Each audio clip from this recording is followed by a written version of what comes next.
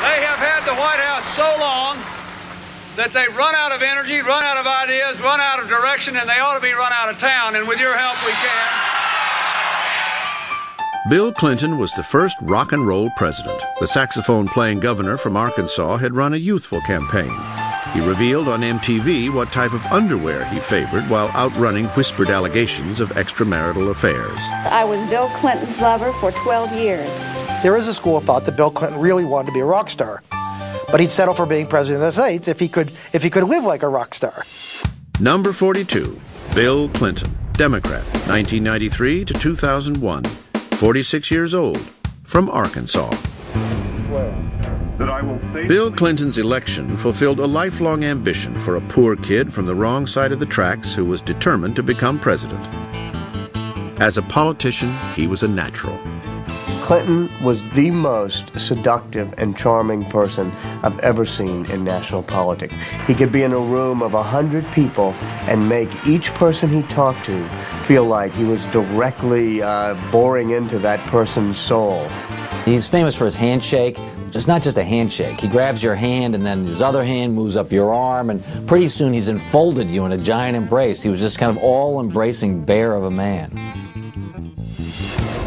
Clinton was a Yale Law School graduate and a Rhodes Scholar. His empathy, captured in the catchphrase, "I feel your pain," was legendary. So was his appetite for junk food. How is that? I need it, yeah. I'm eating an apple fritter right now. Bill Clinton's management style was chaotic. His White House was known for casual dress, crowded meetings, and all-night bull sessions. He is so interested in different viewpoints that he could have 60 people in a room and be willing to listen to every one of them because he might just find a different clue as to something he hadn't thought about. One viewpoint Clinton clearly valued was his first ladies. Hillary Clinton was the first presidential spouse to have an office in the West Wing. And to some members of the staff, it seemed like there were two presidents. You could take an issue to the president, and if he said no, you could appeal to the First Lady, and maybe she would say yes, and then maybe you could get her to get him to change his mind. Neither are those people. Clinton's first 2 years in office saw the failure of the administration's health care reform initiative and the signing of the North American Free Trade Agreement. Thanks in part to the vehemence of Clinton's political enemies, the young presidency was already being defined by the types of investigations and scandals that would eventually consume it. Travelgate, Whitewater, and the filing of a sexual harassment lawsuit against the president by Paula Jones. In the 1994 midterm elections, a resurgent Republican Party gained control of both houses of Congress for the first time in 40 years. He was clearly depressed by the loss that had taken place. Everybody figured he was finished. They underestimated what a good politician Bill Clinton is. Clinton made a move towards the political center, using public opinion polls as his guidepost. But he was challenged at every step by his newly minted nemesis, Republican Speaker of the House, Newt Gingrich. In some ways, Newt Gingrich was a great gift to Bill Clinton, much as the malefactors of great wealth were to Teddy Roosevelt or Douglas MacArthur was to Harry Truman. It was in the budget negotiations late in 1995 that the battle between Clinton and Gingrich came to a head. With the threat of a government shutdown looming, Gingrich tried to force Clinton into making concessions on Medicare and education spending. But the president refused to compromise. At that point, I said to myself, the president gets it, because in politics you really do have to draw a line. And at that point, he understood that he had to draw a line. And I think it was a turning point in the presidency. Clinton's risk paid off.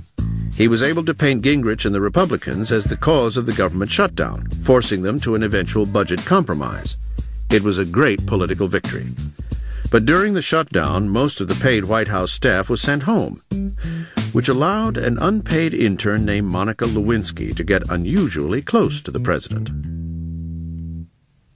With his convincing re-election in 1996, Clinton's political comeback was complete.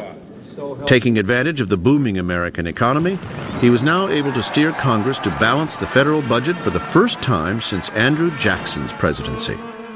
Then the bubble burst.